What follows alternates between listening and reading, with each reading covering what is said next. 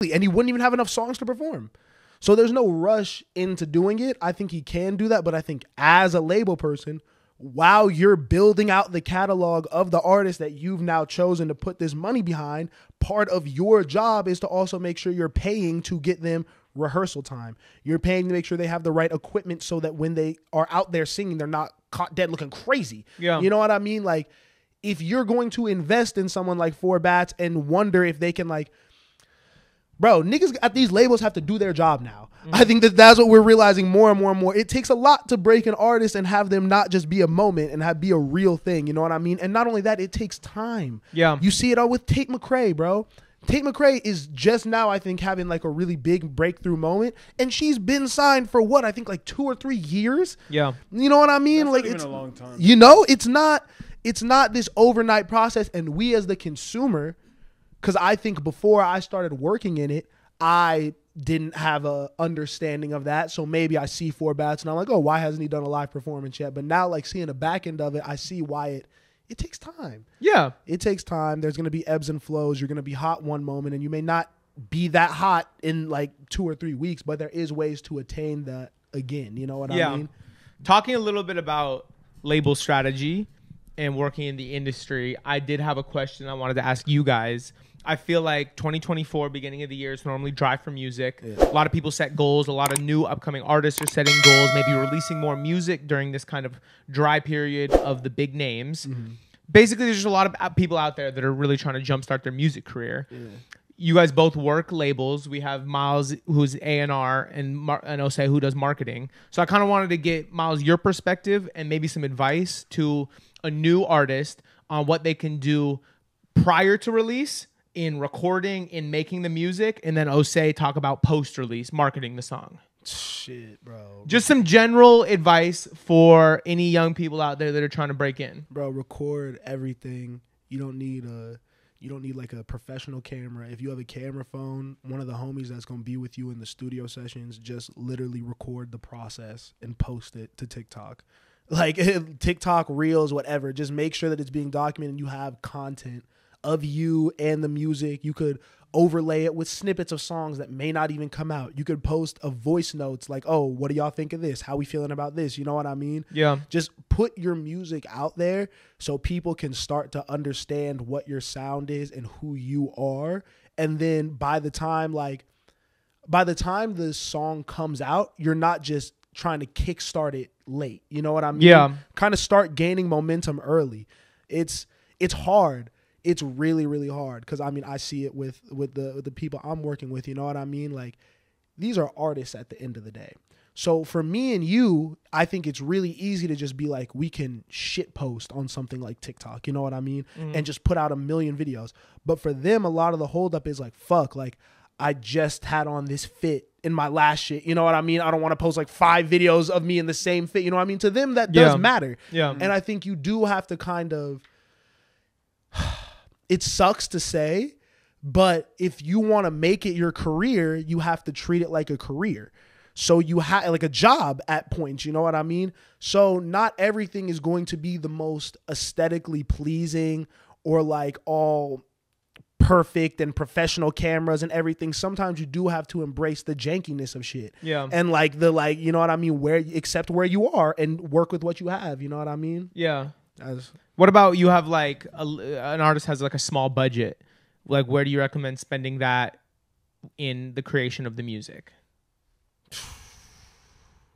Like, should they be buying studio time and going to professional studios? No. Should they be getting their songs mixed? You know what I mean? Should they be licensing YouTube beats? You know, like, where would you spend your money? Get your songs mixed. For sure, your songs can't sound like shit when people press play. That's that because like you could say you got bars, you know what I mean, but niggas can't understand them or hear them. That's gonna dead you. What should an artist do if they don't know a mixer? There's platforms like Engineers with different rates for different people. I think you gotta think of that proactively. So if you're in a situation where what I've noticed is a lot of artists, even before they blow up, naturally find themselves in communities of other creatives. Mm-hmm. So I think you got to find homies that maybe do shit, and they may not be the best mixer in the world, but it's better than you mixing it like some bullshit yourself. Yeah. You know what I mean? So go to the homie, go to different people around you, and they're going to want to work with you because now when you post the song, you're going to also want to tag them in it, credit them in it. You know what I mean? Make sure you're giving the people who are helping you out credit. Make sure that you're willing to do a feature on the homie song. You know what I mean? Yeah. Especially early on. You want to just be in environments with other people creating because you never know when one of the homies is going to blow up. Or you could be the one to blow up, you know what I mean? And like just, they're going to want to post your shit. They're going to support you. They're going to big up you, you know what I mean? Then maybe you have an artist who could open for you at a low-key show. You know what I mean? If you want to do a makeshift show in your garage, now you have an opener. You know what I mean? If you're around other artists and shit like that. You have a DJ you could maybe do because your mixer is probably doing something else on the side too, you know? Like, utilize your community a lot. I like that. Ose, how about once, you know, you put your song out, maybe it's your first song, maybe it's your third song. I don't know. You're a relatively undiscovered artist. People aren't really slapping your music. How do you start building streams, building a following? How do you market that music?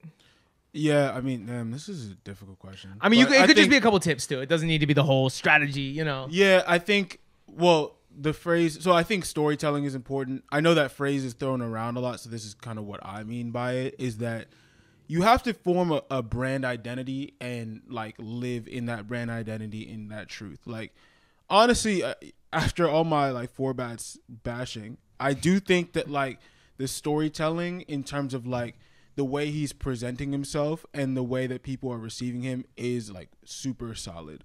Like, I think being consistent with the ski mask and the open mic performance has been one thing that I've really liked to see.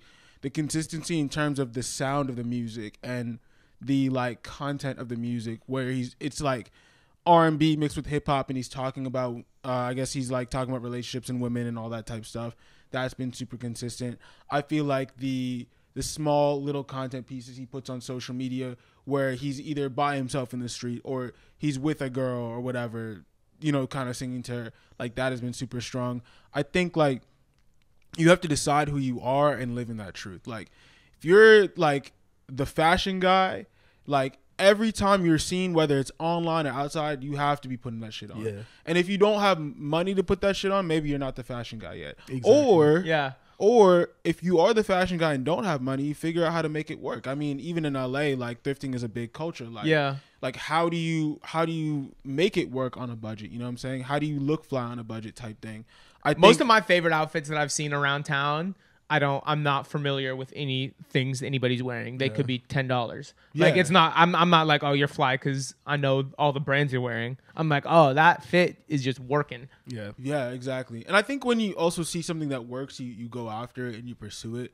Like, I think a lot of times on social media, like even I'll post something where I'm like, I don't really even expect it to get a reaction. And once it does, I'm like super interested. I'm like, what is it about this that is getting this reaction from people? So I'll just post it again and again and again and just like be super repetitive about, yeah, this is a part of what I do. This is a part of my identity as well. I think that's a really good tip is testing different shit on social media and really keying into things that perform well and trying to repeat that success. 100%. Yeah, exactly.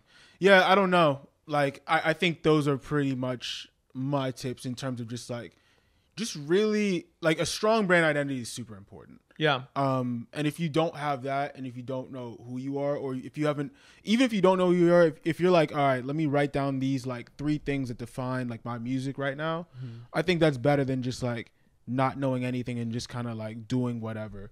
And I think obviously consistency on social media is super important as well. Like posting consistently, not necessarily every day, but just like if you're gonna post a certain type of content, post it damn near every day. You need to. We got to get out of that. Because that's part of the job, bro. You have to post every day. Damn. Nah, I feel you. It is like every day. Every day. But you got to post. Okay, so I think this is the thing. You got to post every day until you figure out what it is you need to be posting, and then once you key in on that a little bit, like what's gonna get the engagement is what you post. Yes, if that makes sense. Yes, you should still post it a lot.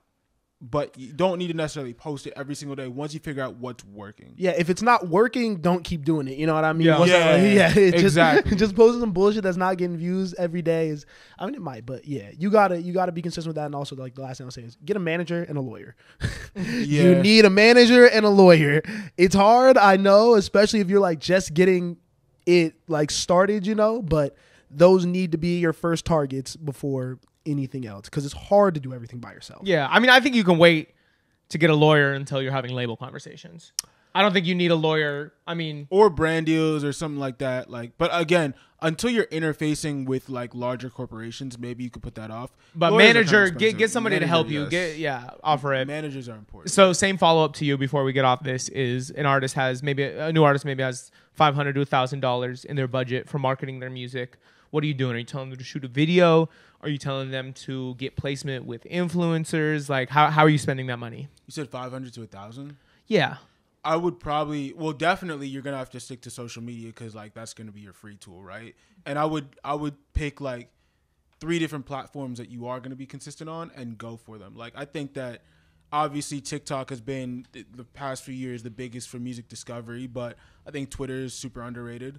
And then obviously Instagram has become like a portfolio website, so maybe those are 3 you go with. And like obviously it's free to post on those platforms, right? So I'd go with that. I would shoot a video, but I would probably shoot like iPhone videos. If you have $500, just shoot content. Like, don't shoot like a full blown video. Like, maybe shoot like, again, like what Forbes is doing. Like, just shoot these like little vignettes and then like cut them up and cut them up, filter them and post them. Like, that's kind of what I would spend the money on. And then maybe Twitter blog placements. Just depends on how good the music is. If people are reacting to it, you definitely want to spread it to a new audience. But I would honestly save that shit to eat food. Yeah. You only got $500. I mean, you think they should buy like tripods, like for the iPhone, and set them up? You know, a ring light. Yeah, yo, maybe maybe a tripod. Maybe so film themselves going to Target. Yeah. I love it. I mean, I guess kind of speaking to social media, I want to get Osei's opinion of it because it's working for the nigga. You know what I mean? If you guys don't know what we're talking about, there has been a man who started a dangerous trend on TikTok where he is filming himself getting dressed, doing all the extras, and then going to Target.